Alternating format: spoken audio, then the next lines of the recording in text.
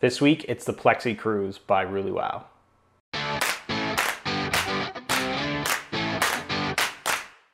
So this week, we're going to look at the plexi-cruise from Rullywow, but first I want to remind you to definitely subscribe below and make sure to click that notifications bell to get all of my latest content. The plexi-cruise is my fourth build from Rullywow, and it's essentially their take on a Marshall Plexi, or JTM if you want to think about it, in a pedal box.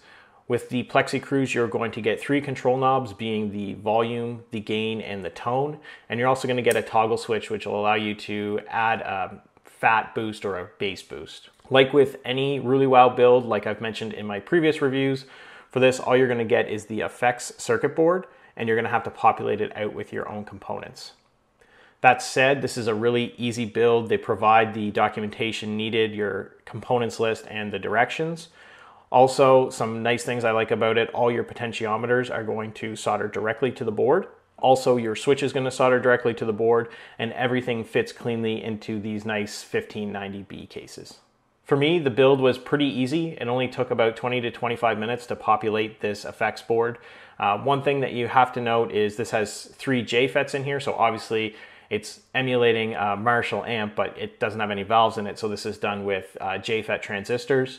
One additional step that you have to do in your build is bias these JFET transistors, and that's all going to be done at 4.5 volts, or approximately half your supply voltage, using these trimmer pots here. So once I built the board, I had to plug it into my power supply and then make sure these trimmer pots were set so the drain of all of my JFETs here were at about half my supply. It's supposed to be about 4.5 volts. My supply was a little bit higher, so I think I ended up being somewhere around 4.6. Looking at the schematic for the plexi-cruise, it's pretty straightforward. Obviously, there's no valves in here. Everything is replaced with JFET circuitry, which I've already mentioned. And essentially what it is 3 cascading JFET amplifiers, all in the common source configuration. So what that means is you're going to have your input on your gate and your output on your drain.